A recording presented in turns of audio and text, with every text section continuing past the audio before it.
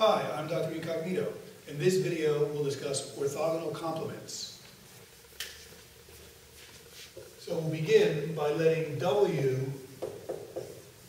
be a subspace of Rn.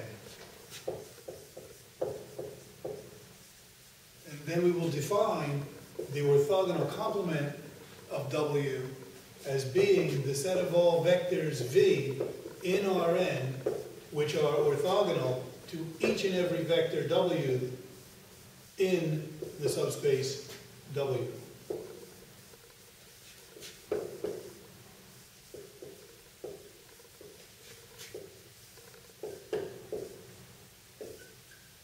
So there's our definition. The complement, the orthogonal complement of the subspace capital W is equal to the set of all vectors in Rn which are orthogonal to every vector W in the subspace capital W. So first, let's just talk about what this means geometrically. So let's consider R3. And let W be a subspace of R3. So a subspace of R3, one example could be a plane through the origin.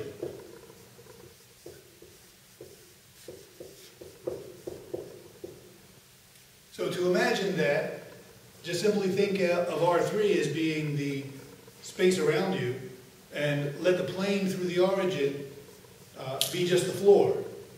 So the origin will be some point in the floor that you can choose for yourself, and W will be the floor. So then the orthogonal complement to that plane would be all vectors which are perpendicular to each and every vector in the floor. So in the floor there are many vectors emanating from the point that you choose as the origin, and you would like a collection of vectors, V, which are orthogonal, the dot product is 0, which are orthogonal to each and every one of those vectors in the floor. So can you imagine what that would look like? It would simply be those vectors would make a straight line through the origin perpendicular to the floor. So that would be the orthogonal complement. W would be a line through the origin, and it would be perpendicular to the plane. So W perp would in some sense be perpendicular to W. Each vector in W perp would be perpendicular, orthogonal, to each vector in W. The word orthogonal here is slightly better than the word perpendicular, because the 0 vector will be in W perp. 0 dot any vector will equal 0. So it wouldn't quite be geometrically appropriate to say that the 0 vector was perpendicular to anything. So we use the word orthogonal to include the 0 vector. Let's look at an example. Suppose W is the span of two particular vectors in R3. So suppose W is the span of the vectors 1, 0, 1 and 0, 1, 1. So these are two linearly independent vectors. The dimension of W is equal to 2. So this is a plane. We're expecting W perp to be a line. So to see which line exactly that is, we consider a vector V in R3 to have the form x, y, z, and we would like it to be in W perp, the orthogonal complement of W. So let's see what requirements V has to have in order for this to be true. V has to be perpendicular to each and every vector in W. So in particular, it has to be perpendicular or orthogonal to the basis vectors. And in fact, it's sufficient that V is perpendicular, orthogonal to the basis vectors, in that case it will be orthogonal to every vector in W. In fact, it's sufficient for V to be perpendicular to the basis vectors.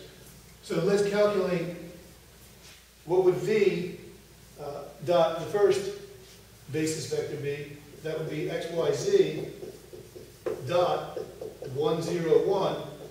That would be simply x plus z. And if we want xyz to be in the orthogonal complement, then that dot product should be 0. So we get the equation x plus z is equal to 0. The other dot product to consider is xyz dotted with the other basis vector. xyz dotted with 0, 1, 1. That would be y plus z. And that should be 0. So in the solutions to this 2 by 3 system, we could have z equal to a parameter t, and then x and y would be negative t. We could say that z is any number whatsoever, and x and y would be the negative of that number in order for x plus z and y plus z to be 0. So in other words, the vector v in R3 would have the form xyz, which would equal negative t, t, or t times negative 1, 1. So W perp will be a one-dimensional space. It will be the span of this vector. So W perp is the span of the vector negative 1, 1. And the dimension of W perp will be 1. It will be a line through the origin. So W was a plane. It was the span of two vectors. And W perp is a line in R3. It's the span of one vector. Notice, as a conclusion, notice that the dimension of W plus the dimension of W perp is equal to the dimension, in this example, W is a subspace of R3. So the dimensions add to the dimension of R3. 2 for W, 1 for W perp, and 3 for R3. And that is a theorem. The dimension of W plus the dimension of its orthogonal complement will always give you the dimension of the whole space. Okay, thank you for watching.